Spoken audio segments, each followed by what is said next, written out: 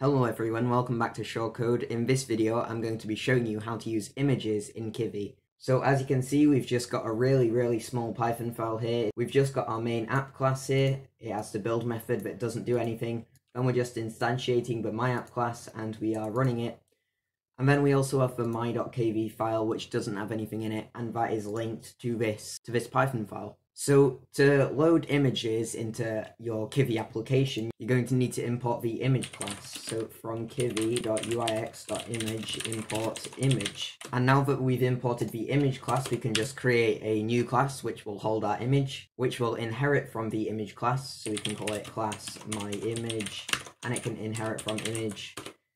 And we can just pass here.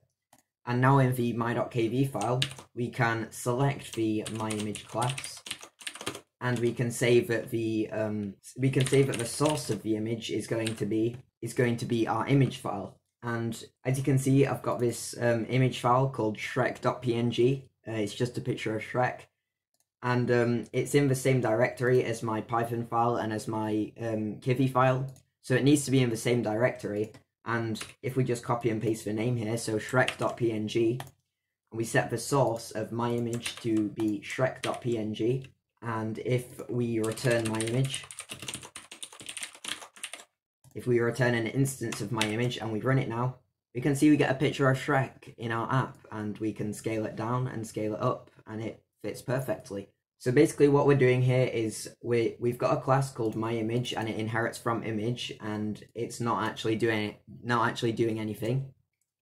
Then in the my.kv file, we're selecting myImage, and we're setting the source of it to be shrek.png. So we're selecting the source of the image to be this picture of Shrek, and then we're just returning myImage. And if we weren't to use a my.kv file, and if we didn't have this class, what we would do is we would return an image, and we would set the source to shrek.png.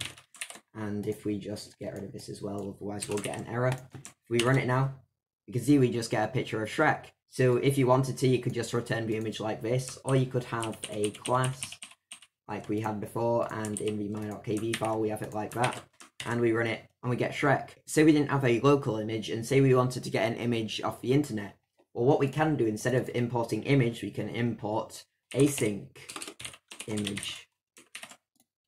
And this will inherit from asyncimage, and we'll set the source, instead of a local image, if we go into a web browser and we find an image, I've just got this picture of a cat, we can copy the URL of the image and then set the source to that URL.